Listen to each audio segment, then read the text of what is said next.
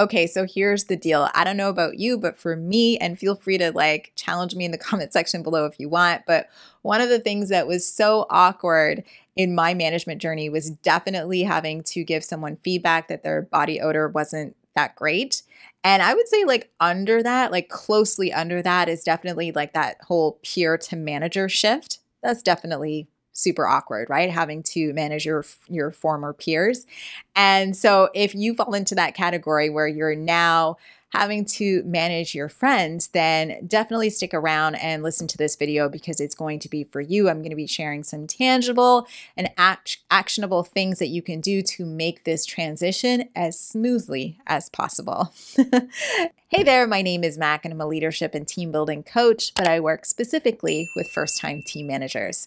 So this is a topic that I get a lot of questions on. Every day in one way or another, whether that be in, someone sliding into my DMs on Instagram or on LinkedIn Messenger or in my email inbox, I get somebody asking me about this very thing where they're feeling like super awkward about this transition that they have to make from being friend to now manager. And I know, right? It's super awkward and it can be made awkward for a couple of reasons. For one, it could be that you were literally friends with the people on your team and there's this kind of like unspoken expectation that you're going to now give them a pass or treat them differently because you guys are buddies. Or it could be something completely different, like, you were maybe friendly with people on your team before, and because of that friendliness, you kind of have an understanding of what people are, want. And one of the things that that they wanted was your job. So maybe someone on the team kind of expected to get the promotion instead of you. And so now there's a little bit of hurt feelings, which is now making this promotion of yours or this transition into management of yours a little bit awkward. So I totally get that, which is why I wanted to update a previous video that I had on this topic to give you a little bit more advice that might be helpful in you making this transition, like I said, as smooth as possible. Okay, so first things first, and I know I mentioned this in that previous video of mine, but my suggestion still stands, so I'm going to repeat it again. You have to address the elephant in the room. My mentor used to say something really important to me each and every time I would approach him with a situation that I was kind of trying to hide from and not deal with, which was usually people related, right? And he would say to me, listen, Mac, you've already seen the best that this situation is going to be. And essentially what he was trying to convey to me was that this problem is going to continue to be a problem unless you choose to deal with it, unless you choose a different approach. And so the same goes for you, right? Like you can't hide from this situation. You're going to have to deal with it. So if there is hurt feelings on the team or like some sort of misguided understanding of the expectations, that is only going to be made worse if you choose to hide from it and not deal with it, which is why I'm saying you have to address the elephant in the room. Now, is it going to be hella awkward sitting in a room with this person that wanted your job or that is your friend and expects you to treat them differently? Hells yeah. But it's also super imperative. So I want to definitely suggest that you make the commitment to address the elephant in the room. So now you've made this commitment to yourself to definitely address the elephant in the room, even though it might be a little bit awkward, right? So now the question on the table is, what do you do and what do you say in this conversation? So let's take it one at a time. So let's say it is actually somebody who truly wanted your promotion. What do you say and what do you do with this person? Well, the first step is to definitely acknowledge that there are some hurt feelings, okay? In one of my previous videos where I discuss what employees want, one of the things I talk about is the fact that all human beings have this desire to be seen and to be heard. We all do. And right now, this person that wanted the seat that you're in, they are feeling unseen and unheard by being passed over for this promotion. So now it's your job as their manager to truly step into your role as leader and be the leader that they need, which is for you as their manager to see them and to hear them. So you want to ask them from the very beginning, hey, Sally, I wanted to talk to you today because I know that this promotion was something that you were hoping for, right? You wanted an opportunity to lead this team and that didn't happen. And I wanted to talk to you about how you're feeling. Now, I know that's kind of awkward, but it is the right thing to do. right? Because like I said, you are now their manager now. So it's your responsibility to give them a space to be seen and to be heard. So ask them how they're feeling and then listen. Now, yes, there's nothing you can do to change the situation because the decision has already been made and you were chosen for this spot for a reason. But what you absolutely can do is at least listen to what they have to say. Not that I'm saying you have to be sorry about this opportunity that you've been given, but you do owe it to them to at least listen to what they're saying and listen to how they're feeling about this promotion of yours. I also think it's critical for you to ask 2 other questions within this conversation, which is number 1, Sally, what are your specific concerns with me being manager of this team? And number 2, hey, Sally, in your expertise and with your experience, what do you see to be the things that we are really strong at on this team? And what are the things that you think we need to improve upon? Now, oftentimes when I suggest this to my clients, I get a little bit of pushback because of fear, really. They don't necessarily want to sit there and have to hear what their colleague has to say about why they don't think they should be the manager of the team. But here's, I'm going to tell you the exact same thing that I tell them. First of all, as a manager now, you can't really take too many things personally. And secondly, you have to now be the manager of everybody. That means being their manager when they need you the most, which means allowing them to voice their concerns. And, it honestly benefits you too, because as you're hearing their concerns, you can actually address it right there in the room with them, or at least keep it in mind as you move forward in your management track. The other thing it does by just having them voice their concerns right there in the room with you is it stops them to a certain extent of starting the gossip mill. Because I guarantee you, if you don't allow them to at least tell you to your face how they feel, they're going to talk to other people about it. And that's not good at all.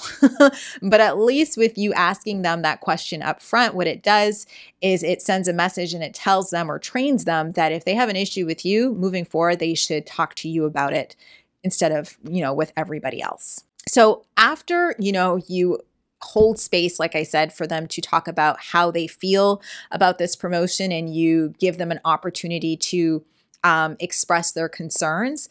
The second part of the conversation is really shifting their mindset to more of a solutions-oriented type of mindset, which is, through that second question of, hey, in your expertise and with your experience, what do you think we are strongest at? And what are the things that you think we need to improve on?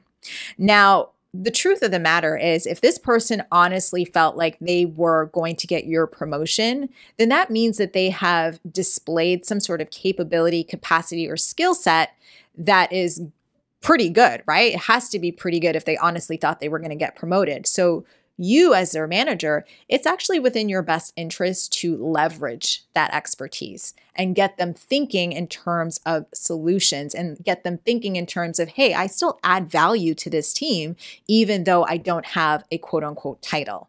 So it's your job to get them in that mindset by asking that question and then leveraging the skill sets and strengths that they have. Now, I will say when it comes to having these type of conversations where, hurt feelings are involved, unless you're very lucky, it's not going to be one and done. You're most likely going to have this conversation multiple times before anything kind of shifts. So I don't want you to give up. I want you to commit to continuing to have this conversation until, some sort of shift is made in one way or another. And what I mean by that is, either this person will get on board and join you on your vision in terms of where you're taking this team, or they will decide that, a title is more important to them and they feel like their value is wrapped within that title, in which case they will either leave or you will have to let them go because they're not producing the results. That's not something to feel bad about. I mean, it's actually a lot better for someone to be in a role where they feel productive and where they feel fulfilled rather than to stay in a role where they don't feel like they're gaining the fulfillment. So I just want you to know to stick with it. You will have one outcome.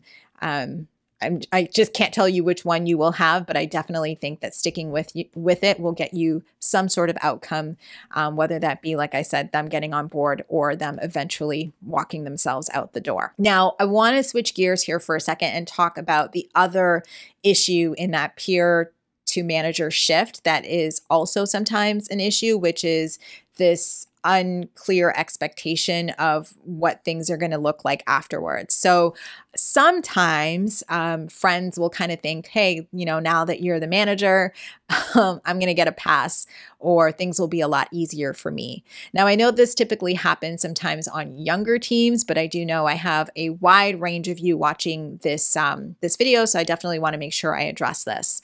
So when it comes to someone honestly believing that you are going to give them a pass or go easier on them, it's really important that you set some very clear expectations from the beginning, because right now what's actually happening is they're setting expectations on you rather than you setting expectations on them. So you want to, again, address the elephant in the room, pull them into a room, virtually or whatnot, and let them know that, listen, we are friends, and, I respect you as my friend and I love you so much as my friend, but me in this role requires that I am always consistent and fair, which means that, the dynamics of our relationship are going to have to change, because I want to maintain my credibility in being consistent and fair. And again, just like, the other person, this conversation is going to have to be had probably multiple times, because even though you set those boundaries with this individual, sometimes people will cross boundaries accidentally or whatever the case might be. And you're going to have to circle back and let them know, hey, again, I know we've had this conversation before, but I just want you to know that things are changing and I need to be consistent and fair, and just be firm on that. And in setting that expectation and that boundary, people will eventually follow your lead on that one. Or again, they might decide that it's not the role for them, in which case, that stinks if honestly a friend of yours is not willing to get on board with that boundary. But in some cases, it does happen. And then the last thing I think I want to touch on is basically the importance of you making sure that you are establishing your credibility as you are moving into this role or transitioning from being a peer to a manager. Even if your peers are super excited about you getting this promotion, they still don't know what to expect, right? Like, it's one thing to be working side by side with somebody, and then it's something completely different to have them as your boss. And so because of that dynamic, like they're not entirely sure what to expect, you have to make sure that you are working on building your credibility. And credibility is really and truly based on your competence level. That's really what it is. And so right now, especially if you've never been a manager before, then your competence level in that role is low, right? Like, you might have high competence as an expert, but in the role of a manager and, managing resources and leading people, the competence level is low. So you want to make sure that you are building that competence level by getting the resources that you need, getting the training that you need, getting the support that you need, whatever it is that you can do to make sure that you are improving your competence, which builds your credibility. Now, of course, right? Like, it's going to take time. This stuff isn't going to happen instantly, but you want to be showing that you are taking your role seriously. I think it was in one of my previous videos where I was talking about respect and gaining respect from your employees, that, if you don't take your role seriously, then, you can't really expect your team members to take your role seriously either. So you want to demonstrate that you are taking your role seriously by getting yourself the support that you need to do this job really well. Because, again, going back to what my mentor said that I shared at the very beginning, you've already seen the best that the situation is going to be, right? And so if you are feeling kind of on shaky ground right now, or you're feeling flustered, or you're not feeling like you know what you're doing, it's not going to get better unless you make the choice to do something different or to take a different approach. So I want to encourage you to do that. And if you do decide that you want to make that commitment to make a different choice and to do something about your current circumstances, then I highly suggest you check out the details for my free training called How to Build a High Performance Team as a New Manager, because in that I give you a nice blueprint as to exactly the steps that you should take in order to build that high performance team that you want, that you're now currently managing. So I will actually put the information for that free training in the description box below for you. So I hope you found this video to be valuable to you and you were able to take away a couple of nuggets that you can use in your transition, no matter how awkward it is. And if you like this video, please do give it a thumbs up and to subscribe so you don't miss out on any other content that I share for first-time team managers on this channel pretty much every single Tuesday. All right, I hope you have a fantastic rest of the week. Do not forget to keep smiling, and I'll see you in the next one.